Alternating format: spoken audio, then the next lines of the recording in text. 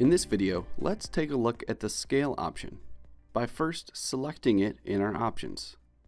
With Scale selected, we can click on each individual ZSphere to scale it. Drag downwards to scale up and upwards to scale down. You can use this to scale individual ZSpheres in areas where you would like to adjust the volume in these particular areas. We can also use our joint links to scale the chain. Simply first click on a ZSphere to show the connector links.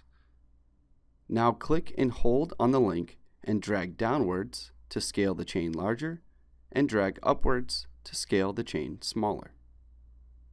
Selecting different links in the chain will allow you to adjust the scale of different parent-child connections.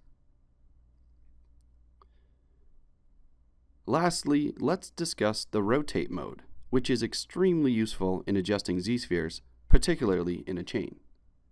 First, I'll select it in our options here, and by clicking on a connector link, this will show the connector link joints. By clicking and dragging on this link, this will rotate along this pivot point. Each time we click to show the connector link, you can see the top circle becomes the parent pivot point, and all other ZSpheres in the chain will rotate along this pivot point.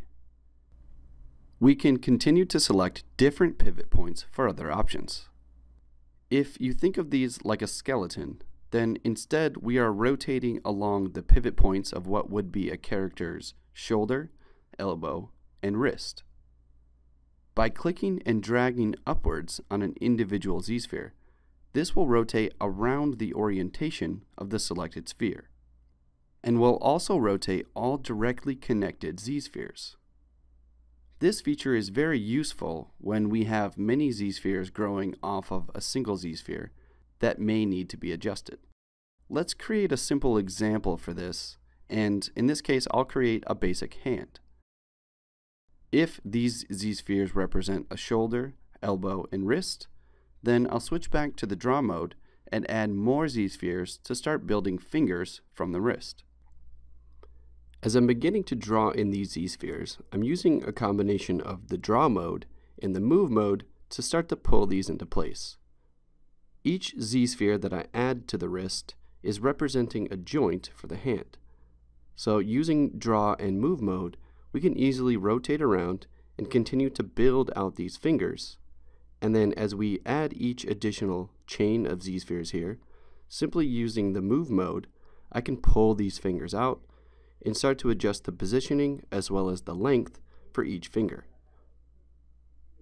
Once the fingers are roughly laid in place, we can easily go back to the draw mode and start to put in additional ZSpheres for the rest of the joints for the finger. By putting these ZSpheres in place, we're able to position and pose the fingers as they would exist in real life. So here I'm just slightly adjusting with the move brush, playing around with the angle and the space between each joint. And once we get these ZSpheres into place, we can easily switch back to the rotate mode to start to change the spacing as well as the rest of the angle for all of these ZSpheres.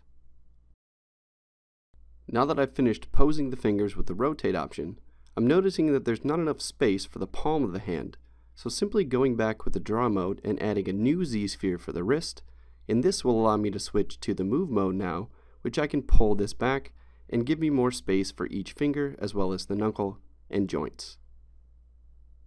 One last note is we can use the scale mode to go through and select these chain of spheres for the fingers, and we can actually scale these like so. If you'd like to change the proportions of the hand, using the scale mode is a very beneficial feature. Now with a chain of ZSpheres for each finger, I can select the root sphere here and actually change the twist and rotation of the hand. Also, by adding the additional ZSphere for the wrist, this is giving me another point of articulation which will allow me to scale the entire hand with all of these fingers, as well as giving me a new point where I can actually rotate, which will allow me to bend and flex the hand.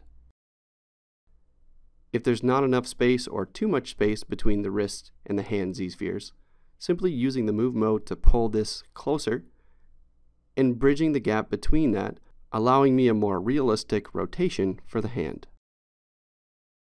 So that covers the basics of using the draw, move, scale, and rotate options with ZSpheres.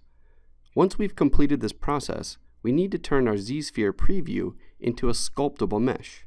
In the next video, I'll discuss how to go through this process. Thanks for watching, and I'll see you in the next video.